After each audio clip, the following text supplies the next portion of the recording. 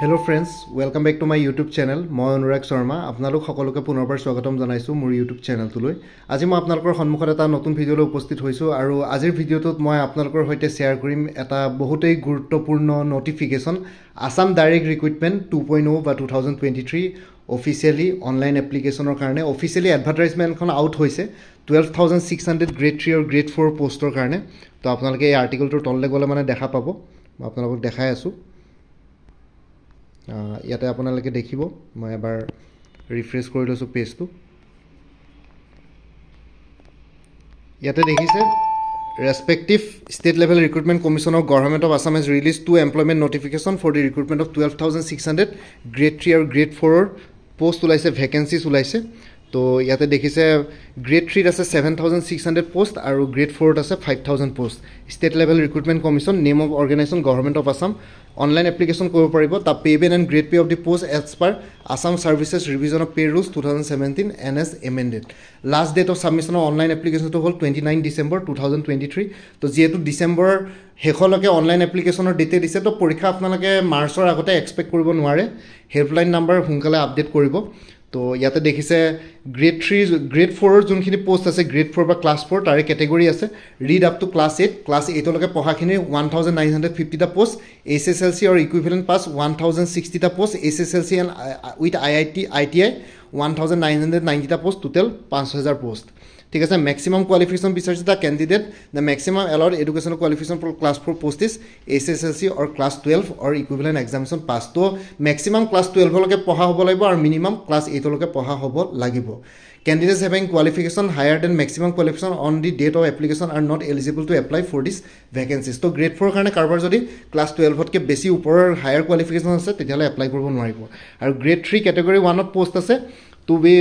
name of post bilak etilage update kora nai aru number of post ase 4055 ঠিক আছে post wise qualification is as under bachelor degree laibo candidate jonor aru candidate mas jonor bachelor degree with computer dorkar poribo minimum 6 months computer diploma certificate lagibo to duta category 3 number category hol bachelor's degree with computer certificate diploma 6 months duration and stenography certificate from recognized institute to etu stenographer karone aru bachelor degree in library science or ase eta section tate with computer certificate diploma of minimum 6 months from a recognized institute ঠিক আছে তো bachelor degree আছে bachelor degree with computer diploma laibo bachelor degree with computer diploma with stenography certificate aru bachelor degree in library science with computer certificate aru grade 3 category 2 ase post bilakor naam ejalake to be updated later boli dise name of post hol 3127 post number of post qualification বিচাৰিছে SSLC or equivalent class 12 pass মানে higher secondary pass লকে বিচাৰিছে আৰু grade 3 category 3 driver post আছে 418 টা আৰু candidate জন metric pass হ'ব লাগিব আৰু লগতে light motor vehicle LMV driving license থাকিব লাগিব আৰু candidate জনৰ age limit হল minimum 18 বছৰ আৰু maximum 40 years age or cut off date to hol 1st January 2023 category wise age relaxation আছে upper age relaxation OBC MOBC কাৰণে 3 years relaxation আছে মানে 43 years হ'ব upper age limit to SC ST কাৰণে 5 years relaxation আছে তো upper age limit to 45 years হ'ব ex serviceman or 2 years relaxation আছে তো 42 years হ'ব আৰু PWD কাৰণে category wise 40 years 10 years is relaxation আছে আৰু candidate জন citizenshipৰ ক্ষেত্ৰত ভাৰতীয় নাগৰিক হ'ব লাগিব employment exchange registration লাগিব অসমৰ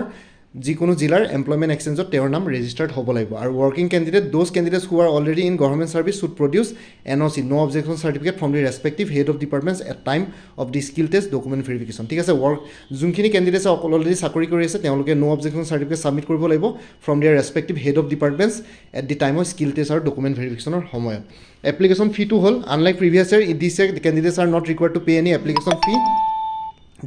during apply for Assam Direct Recruitment examination the category wise application fee is as mentioned below to category fees yate nai to online application karone apnalokor ki boli koy fee na lage nil hoy fee ekdomai nil hoy eku nai আৰু বাকি অন্য একো নাই আৰু ইয়াতে online application এতিয়ালৈকে খুলি দিয়া নাই তো এতিয়া আপোনালোকৰ ফটোগ্ৰাফ পাসপোৰ্ট সাইজ ফটোগ্ৰাফ আৰু স্ক্যান সিগনেচাৰ কপি আপলোড কৰিব লাগিব স্টাৰ্টিং ডেট অফ অনলাইন এপ্লিকেশনটো হল 10 নৱেম্বৰ 10 তাৰিখৰ পৰা আৰম্ভ হ'ব আৰু লাষ্ট ডেট হল 29 ডিসেম্বৰ 2023 ঠিক আছে লিংক বিলাক ওপেন হ'ব 10 নৱেম্বৰৰ পৰা grade 3 grade 4 আৰু বাকি এডভাৰটাইজমেন্ট ডিটেইলছ বিলাক ইয়াতে পাই যাব এটো আসাম কেৰিয়াৰ ওয়েবসাইট হয় তো ইয়াতে পাই যাব অলৰেডি গুটেখিনি বস্তু আহিলে তো আপোনালোকৰ ইয়াতে অনলাইন এপ্লাই কৰা স্টাৰ্ট হ'ব হুনকালে তো বাকি মানে আসলে মজা যেখিনি জনমৰ কাৰণে ভিডিওটো বনালো আই হোপ আপোনালোকৰ কাৰণে এটা নতুন আশা টানি আনিছে আৰু লগতে বহুতখিনি ষ্টাডি মেটেৰিয়েলছ মোৰ ওচৰত এভেইলেবল আছে আপোনালোকে গোটেই ফুল ষ্টাডি মেটেৰিয়েলছ যদি কিনিব পাৰে আসাম ডাইৰেক্ট ৰিক্ৰুটমেণ্টৰ বিষয়ে যদি গোটেই ফুল ষ্টাডি মেটেৰিয়েলছ লাগে তেতিয়াহ'লে এই ভিডিঅ'টোৰ ডেছক্ৰিপশ্যন চেক কৰক তাতে ডেছক্ৰিপশ্যনত ষ্টাডি মেটেৰিয়েলছৰ ডিটেইলছ দিয়া আছে লগতে মই কমেণ্ট ছেকশ্যনটো পিন কৰি দিম আপোনালোকে মই যেনেকৈ ক'ম তেনেকৈ আপোনালোকে মেইল কৰক মোক মেইল কৰি পেলাই ষ্টাডি মেটেৰিয়েলছৰ বিষয়ে জানিব পাৰিব আপোনালোকৰ PDF ফৰ্মেটত ষ্টাডি মেটেৰিয়েলছ আপোনালোকৰ হোৱাটছএপত দি দিয়া হ'ব বাকী ইমানে আছিলে বাকী এই ভিডিঅ'টোৰ ডেছক্ৰিপশ্যনতে আসাম ডাইৰেক্ট ৰিক্ৰুটমেণ্ট 2.0 2023 বুলি এটা প্লেলিষ্টৰ লিংক দি আছে তাতে গৈ পেলাই আপোনালোকে ভিউ কৰি চাব পাৰিব আৰু লগতে অন্য ৰিলেটেড ভিডিঅ'ছবোৰ পাই যাব তো আজিৰ ভিডিঅ'টো ইমানতে সমাপ্ত কৰি আপোনালোক সকলোৰ পৰা বিদায় ল'লোঁ কাইলৈ পুনৰ এটা নতুন ভিডিঅ'লৈ আপোনালোকৰ সন্মুখত উপস্থিত হ'ম তেতিয়ালৈকে ভালকৈ প্ৰিপেৰেশ্যন কৰি থাকক সকলোৱে অল দি বেষ্ট থাকিলে আৰু লগতে মোৰ চেনেলটো ছাবস্ক্ৰাইব কৰি ল'ব যাতে আসাম ডাইৰেক্ট ৰিক্ৰুটমেণ্ট ৰিলেটেড অন্য ভিডিঅ'ছবোৰ পাই থাকে আপোনালোকে তো বাই and tech care friends Bharat মাতা কি জয় জয় আই অসম